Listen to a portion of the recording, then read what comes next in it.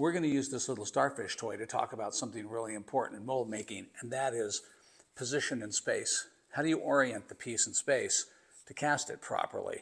This video is sponsored by my Patreon. Huge thanks to everyone who has already signed up.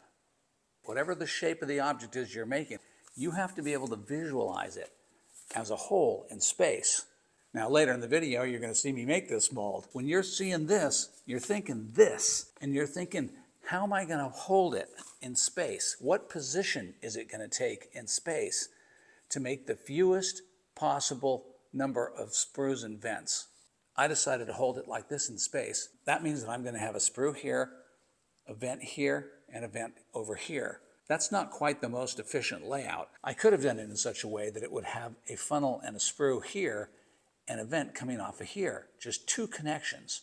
And that would have been the most efficient way. The reason that I laid it out the way I did, requiring the funnel and the sprue here and two vents, is I'm going to do something I've never done on the channel before, and that is I'm going to cut them in, just to show you that that's an option. It's not my favorite way to work, but once in a while you make a mistake, and you have to cut the mold to put in a vent or a sprue. So we're going to cut this mold, we're going to pour it, and we're going to see how the whole thing works.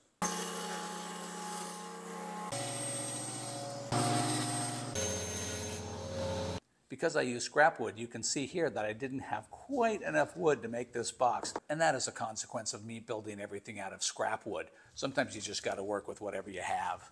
This plastic toy is not laying flat on the surface, so that means I'm going to have to weight it down some way. Okay, I've set up my hold down rig here. You can see what a simple rig it is, just 3 clamps and some scraps of wood.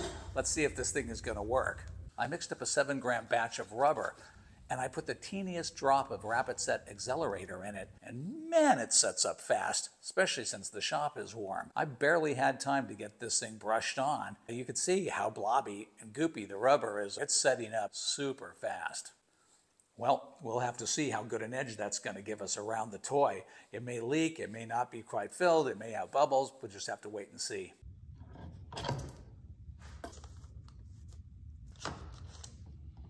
I mixed up a 330-gram batch of rubber. Always put the hardener in the container first, then add the rubber.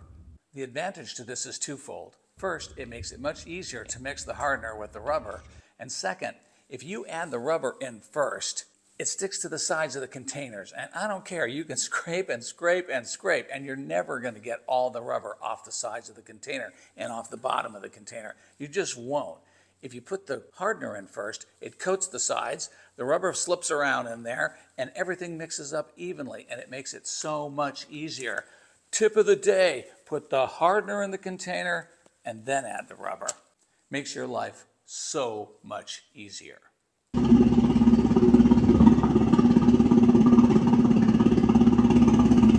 This is just a perfect part to demonstrate the fact that you never drape the part by pouring rubber over it. You always pour around it, let the rubber rise up, pushing out the air against the part. That's how you get bubble-free castings. See people do this all the time on YouTube, makes me mental. They just pour a big blanket of rubber on top of their part, and they just trap all kinds of air underneath that blanket. It's just inevitable. Okay, all that happened yesterday. Let's take this thing apart and see what we got.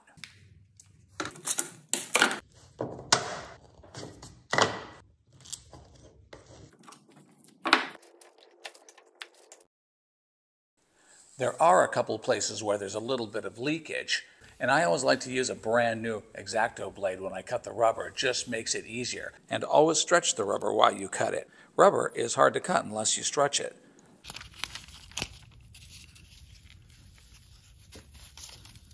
Nice, it came out pretty clean.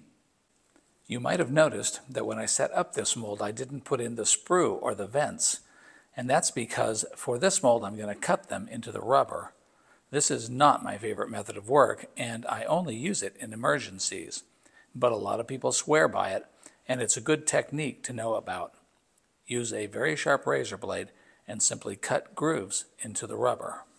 And my contention is, you're never going to get as neat a connection with a cut as you will with wax and carefully making your sprues and vents. But as you will see, this does work. I have no idea how much resin I'm going to need, but I'm pretty confident that I mixed too much. Mixed up a nice 80-gram batch. I'm going to start to pour it, and if it leaks like a sieve, like crazy, I may stop. Who knows? We'll see. Yeah, that is well mixed. Starting to get warm. Plenty of mixing time. Uh-oh, Houston, we've got a problem. Doesn't look like this boy's going to fill.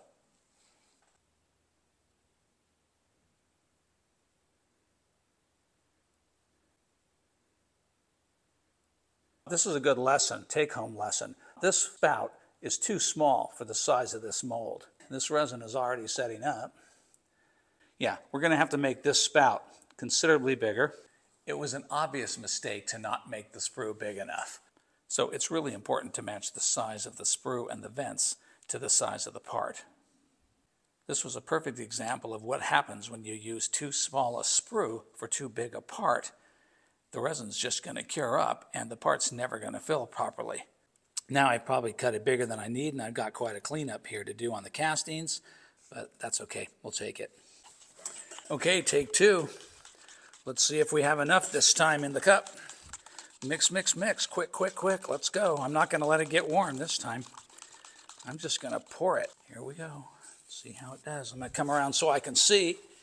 I really wanted you to see how a mold fills.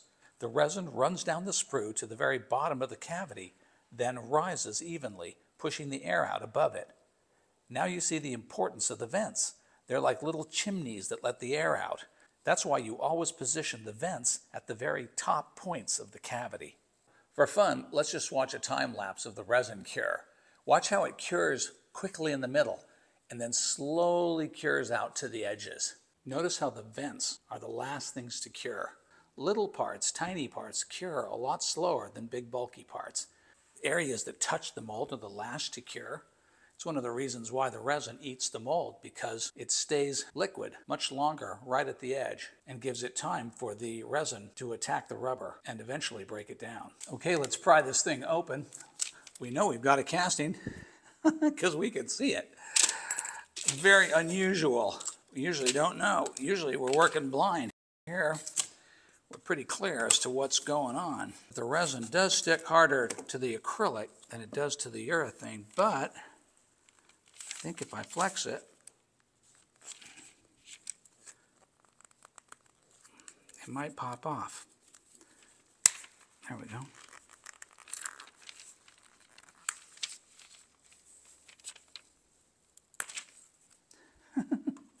I'm going to call that a pretty successful casting. Hey, if you like this video, watch this video next. If you got some value out of this video, my channel is supported by my Patreon. The link is down below, and I appreciate everybody that has already signed up. Thanks for watching. I will see you in the next video. Or I won't, and you'll be somewhere else.